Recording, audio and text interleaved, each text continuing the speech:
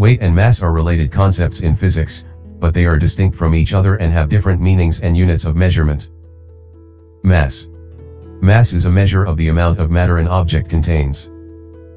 It is a fundamental property of an object and is typically expressed in units such as kilograms, grams, or pounds in the metric and imperial systems.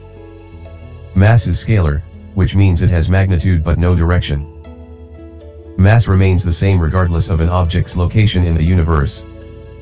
It is an intrinsic property of the object and does not change with location or the force of gravity acting on it. Weight. Weight is the force of gravity acting on an object with mass. It is a measure of the gravitational pull on an object due to the mass of a celestial body, example the Earth. Weight is a force, and its standard unit is the Newton in the International System of Units. Weight is a vector quantity because it has both magnitude and direction.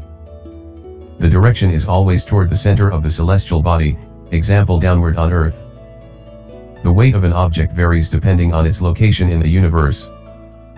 It is directly proportional to the gravitational acceleration of the celestial body. For example, an object would weigh less on the moon than on Earth because the moon's gravitational pull is weaker. To summarize, mass is a measure of the amount of matter an object contains and is constant regardless of location.